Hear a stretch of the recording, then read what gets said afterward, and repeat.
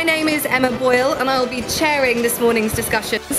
I work for a company called Cloud TV. The intuition that we have, could be utilized in a way to solve big problems. Only 9% of women actually in engineering roles. Although working mothers, I think, are the best leaders. What are the greatest challenges that you feel that you've come up against, during your summit to the top? And I remember the guy being like, oh, you memorized a bunch of big words, didn't you? When you're the only woman in a room full of engineers, it's very easy for them to assume that you're going to be the note taker. And Fintech is a combination of finance and technology, which is very much all about collaboration. That there is another way to think, and never more have I seen it more apparent, the purpose for both men and women than in the cyber work I do.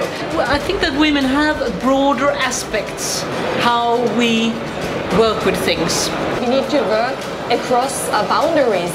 And I think women naturally can do that very well. Women really have that ability to kind of turn it into, bring it back human again. This absolutely blew my mind.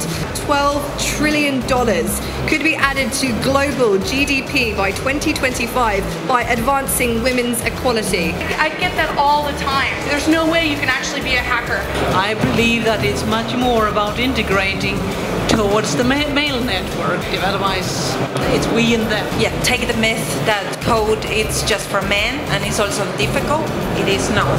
Really sponsor women, don't mentor them. Unless you change the intake into engineering or technology jobs, I think you're going to have a very hard time getting more women to the top. Going forward, everything in our lives will be touching technology. So it's like almost a language we need to speak as women. That there's never been a better time to be a woman headed to be a CEO than today.